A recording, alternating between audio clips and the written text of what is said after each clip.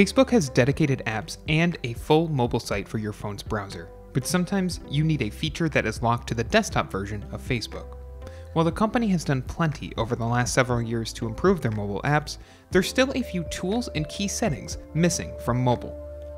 Many of these feature limitations on mobile are often due to usability concerns, but that doesn't mean it isn't possible to bypass the mobile site and head straight to the desktop version of Facebook. Whether you're an iPhone or an Android user, all you need is a web browser and the knowledge of redirecting your browser to load desktop versions of websites.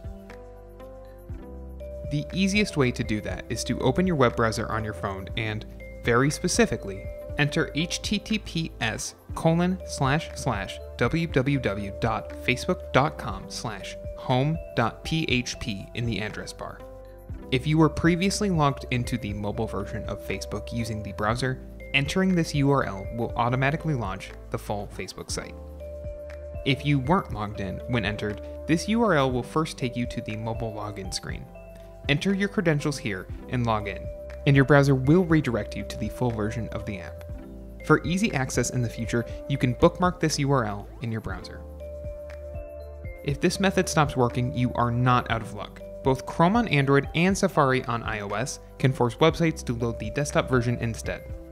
On iOS, tap on the AA icon in the top left corner of Safari, then tap on Request Desktop Website to reload the desktop version of Facebook. On Android, tap the triple dotted menu icon in the top right corner and select Request Desktop Website.